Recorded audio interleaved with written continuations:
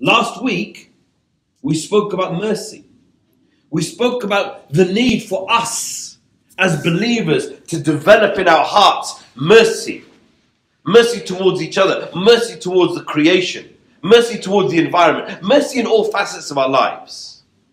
Because what we see in society today is a society where mercy is becoming lower and lower as a priority. Now I want to continue in that theme. Because having mercy is a trait of good character.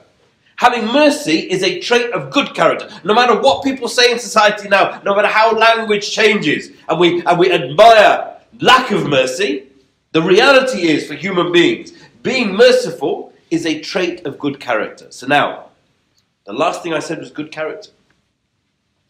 This is incredibly important, so please pay attention. The Prophet Muhammad ﷺ said, I have not been sent except to perfect good character.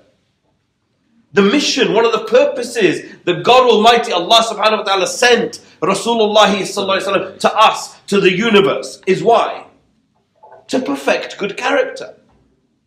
So if the mission was to perfect good character, therefore everything that we do as believers is somehow meant to be linked to the perfection of character. Let's work that out for a second.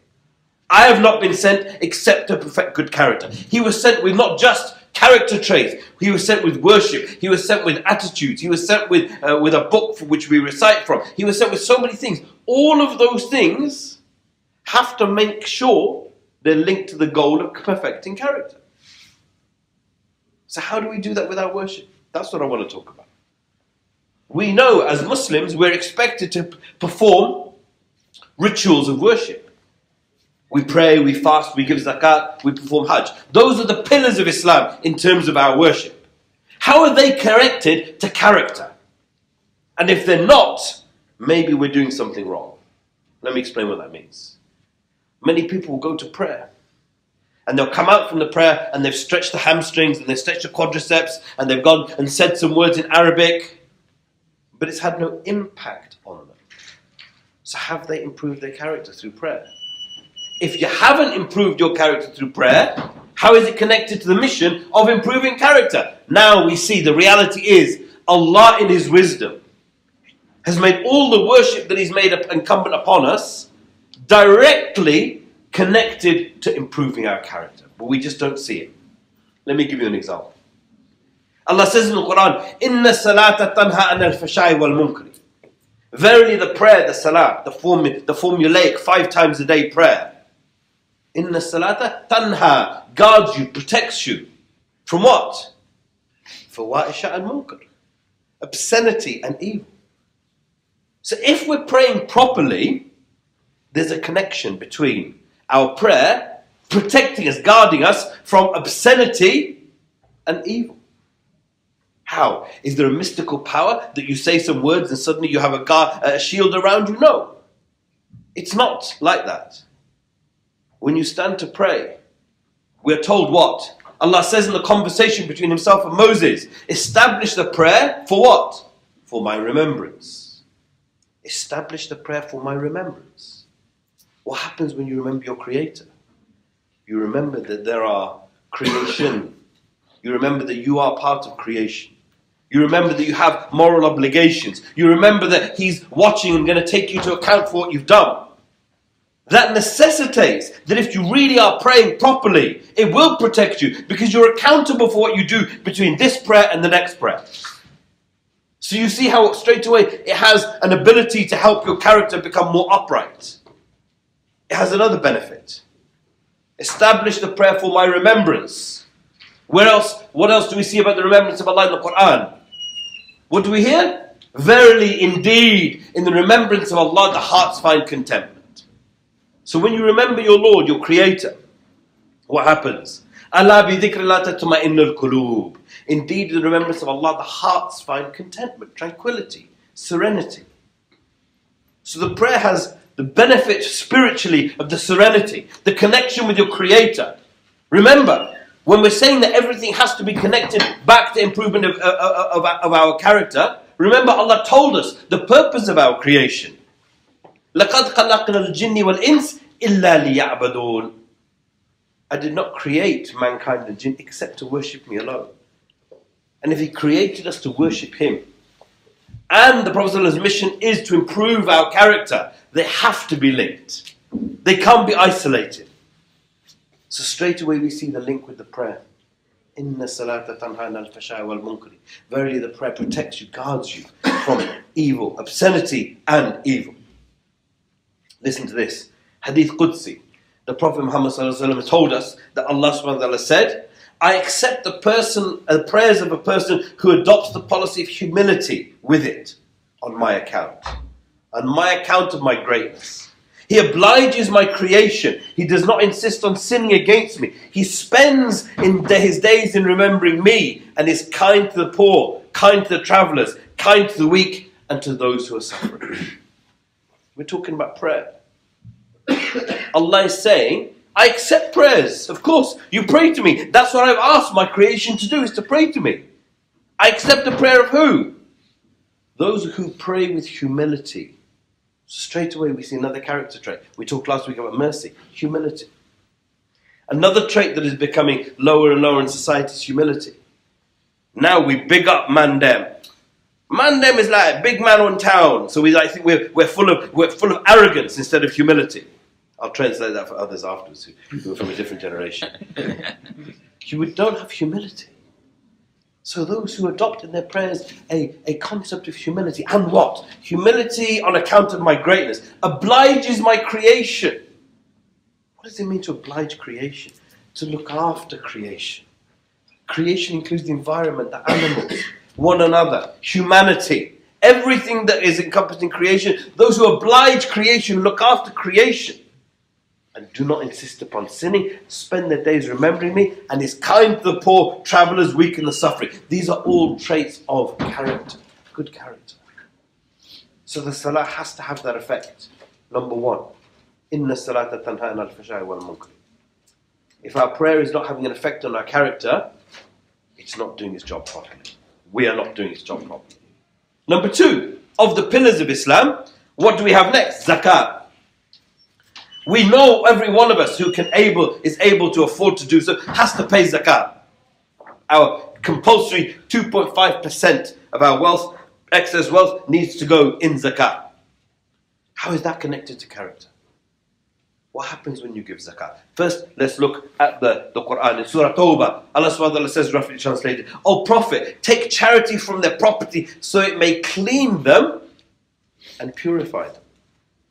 How does giving my wealth clean me and purify me? What's that got to do with purifying me, cleaning me? What's that got to do with my character? Number one, the most obvious one, when you give in charity, it makes you think about other people. It makes you think how blessed you and I are to have what we have. How many people actually are accountable to pay zakat? Only those that have wealth. How many people in this world don't ever have a chance to pay zakat because they're so poor? We have to think about those who have not been as blessed as we are. Not because they're any less worthy. Because Allah says in the Quran, He gives to whom He chooses, and He withholds from whom He chooses. So we have an obligation to look after those who have less than us from our pockets. Allah in His mercy gave us a chance to be cleansed and purified by giving our charity to those who are more in need. So the first and most obvious one is it makes you think about other people. But it also has much wider meanings than that. Much wider meanings. It teaches you to not love wealth too much.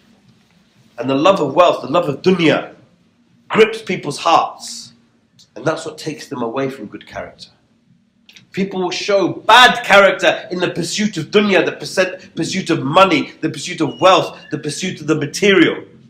The materialists consume modern hearts so much that everything else can go to the hell. I want to go and get my materialism, my money, my wealth, my houses, my cars, whatever it may be.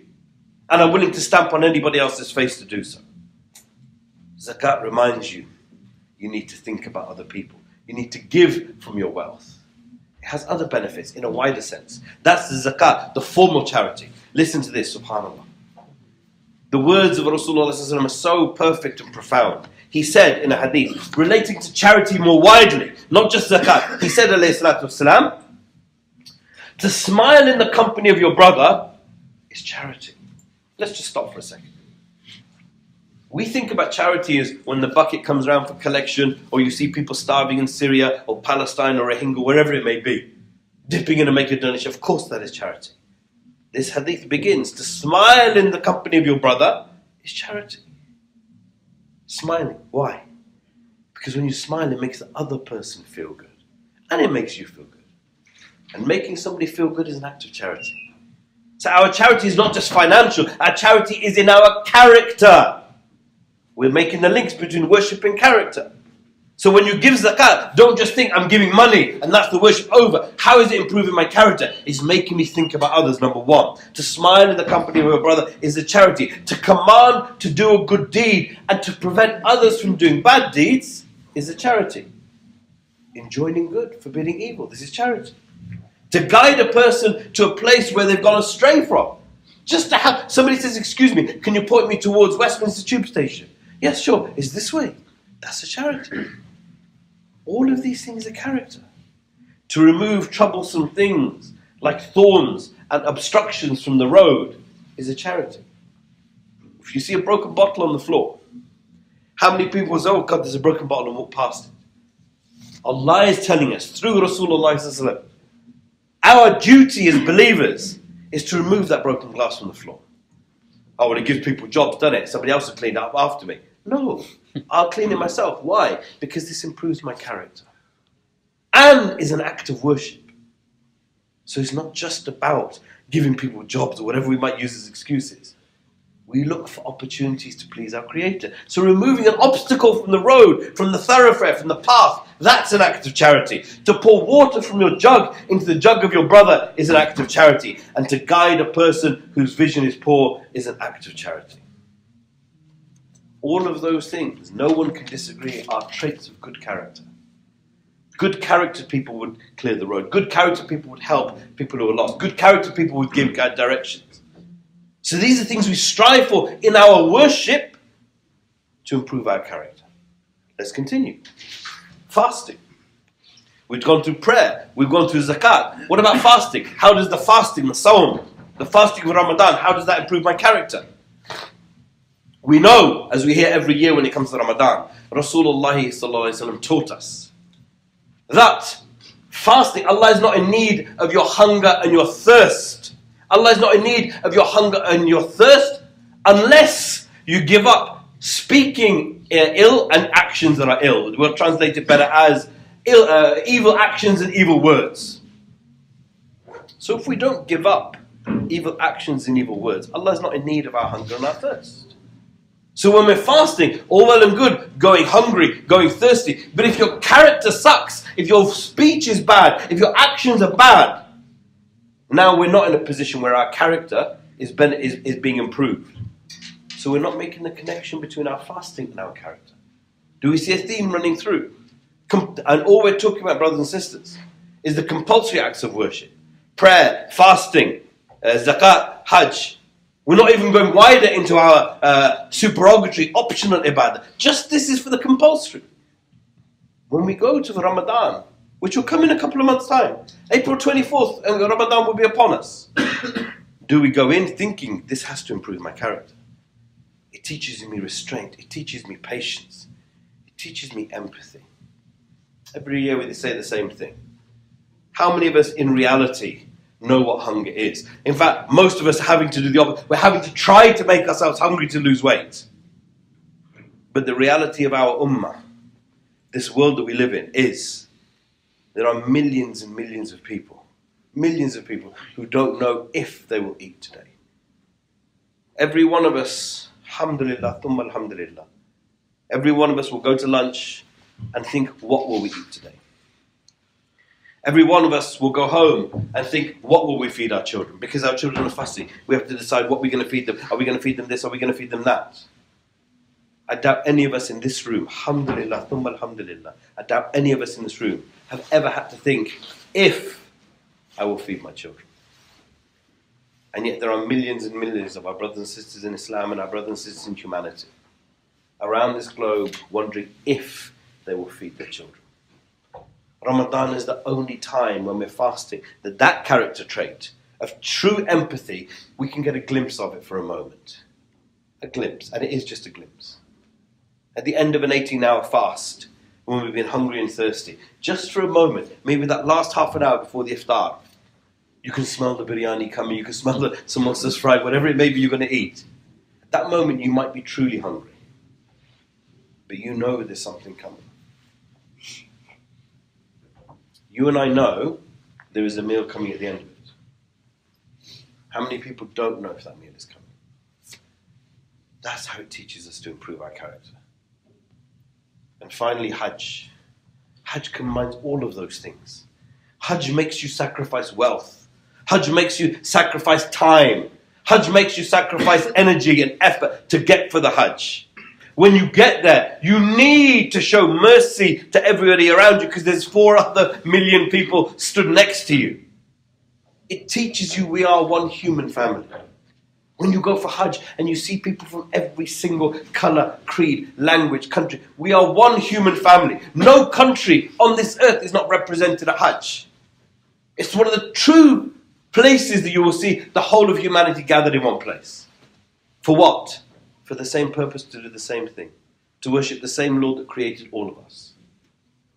And when you see that, it reminds you and I that we are part of this human family. And that has no option inside you except to improve your character. Because it wipes away something very important. It wipes away arrogance. Whether you're a prince or a pauper, whether you're a king or a road sweeper, whether you're a goat herder or a diplomat. On Hajj, everybody wears the ihram. You can't wear a designer ihram. Even if you wore an Armani ihram, I don't know why you'd want to, but even if you did, nobody would know it's Armani, because it just looks like 2 white sheets. It levels all of humanity to a lowest common denominator, which is human being. No status, no ability to be arrogant. Because when you're in those 2 white sheets standing on the plain of Arafah, no one can be better, no one can be over, because the eyes that we see better through are dunya eyes, worldly eyes. We give status according to wealth, we give status according to power, we give status according to degrees, we give status according to grade. What a fantastic one grade is. In our organisation, we look at grades and say, oh, so-and-so is a grade such and such, he must be better than me. They're not, believe me. Don't take that outside this room. But what that does is it levels us all back to a level of humility. That we're all just human beings. And we're all the same, and we're wearing the same clothes, doing the same thing in the same place.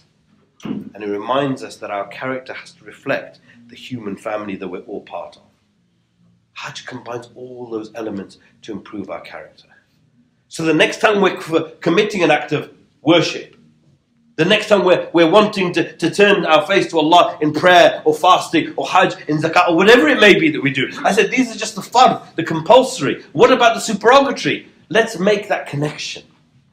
Let's make the connection between لَقَدْ خَلَقْنَا الْجِنِّ وَالْإِنسِ إِلَّا لِيَعْبَدُونَ I have not created a mankind, the jinn, except to worship me alone. And Rasulullah saying, I have not been sent except to perfect good character. Our worship must improve our character. أقول قولي هذا واستغفر الله العظيم لي ولكم فاستغفروا إنه هو الغفور الرحيم.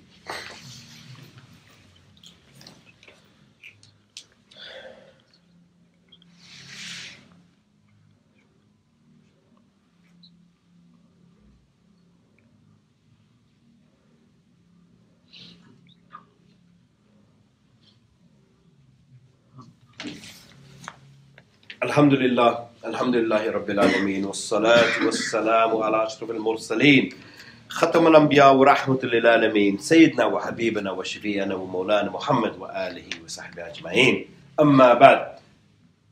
Time is very short, so I just want to bring 1 or 2 more things relating to this so they are all reminded about how important it is that we start to work on our characters. Rasulullah said, for example, about belief. Belief. We often take things like belief for granted, as though the fact that we just say we believe, that's enough to be counted as a mu'min. Not a Muslim, a mu'min, a believer. Rasulullah said, modesty and faith, modesty and belief are twins. One who gives up one loses the other. Modesty. He's giving us a character trait that we need to make sure we're developing in ourselves. Modesty. Why? Because he connected it to faith. You can't be a person of faith if you are immodest, arrogant. You have to be a person of haya, modesty, humility. Another hadith, Rasulullah said something which for me is so profound. By Allah, he cannot be a believer. By Allah, he cannot be a believer. By Allah, he cannot be a believer. The companion said, who? 3 times he's saying this person can't be a believer. They're worried. O Messenger of Allah, who is it that cannot be a believer? He said, the one from whose misdeeds his neighbor is not safe. You can't call yourself a believer if your neighbor is not safe from your misdeeds. What does that mean? In Islam, a neighbor is up to, according to some ulama, up to 30 or 50 houses either side of you. Not just the person next to you. We don't even know our neighbors, especially those of us who live in London. We avoid neighbors. Other parts of the country, people talk to each other. In London, we avoid neighbors. Your neighbor has to be safe from you. From what? Antisocial behavior, parking in their space, putting bins out, whatever it may be. You know your neighbor, I don't. Are our neighbors safe from our misdeeds? If they're not, you can't be a believer. SubhanAllah. Even neighbors. Rasulullah is painting a picture of character for us. He talked to, and again, time doesn't allow, he talked about mercy to animals, kindness to neighbors. At one point, Sahaba were so worried they thought camels would have more rights than human beings because the amount that he talked about mercy towards the animals and feeding the camels and watering them and all of these things. Our character hasn't just got to be with those we love. Our dawah isn't just to those we want to give dawah to. All of these things are for all of creation. We need to remember these things. Another one, just as well, while we have 1 or 2 minutes. Rasulullah said, a hadith found in Sahih Bukhari. A person who believes in Allah and the hereafter should only speak good or remain silent. Imagine in today's world, if people only spoke good or remained silent. What a world would we live in? How much fitna, how much tribulation, how much fasad is being caused just by words. Words can lead countries to war. Words can lead human beings like you and I to war with one another. I don't mean globally, I mean even personally. Words can cause heartache. Words can cause pain. Imagine if we just spoke good or remained silent. And I conclude with the words of Rasulullah sallallahu alaihi wasallam about poverty. He spoke about poverty, the poor person. He said about describing to us who the poor person is. He didn't say the poor person is the one who doesn't have money. He didn't say the poor person is the one who doesn't have wealth. What did he say? He said this. In my ummah, the poor person is the man who would appear on the day of judgment in front of his Lord, and he would have prayed, and he would have paid the zakat, and he would have observed the fasting. But, let's just pause for a second. This person arrives having lived a life which he thinks is a life of piety. Why? Because he's prayed, and he's fasted, and he's given zakat. But, why is there a but? Hang on, this guy's been praying and fasting and giving zakat. Where's the but coming from? Let's continue. But he would have abused somebody. He would have falsely accused somebody. He would have, without authorization, taken somebody else's property. He would have murdered somebody. He would have hit somebody. For this person, all of his virtues will be given to his victims. And if his virtues are finished before they've all been given to his victims, their evil deeds will be given to him. Frightening. You might think you're doing good. You might think you're on the right path. You might think everything's good, I'm praying, I'm fasting, I'm doing all of those things. But look at the list he gave us. How comprehensive is that list? Abuse, murder, hitting, taking somebody's property. All the things you would regard as munkar, evil. The Prophet has given it as in one sentence. You can wipe out all these good deeds that we think we're doing by not having a good character.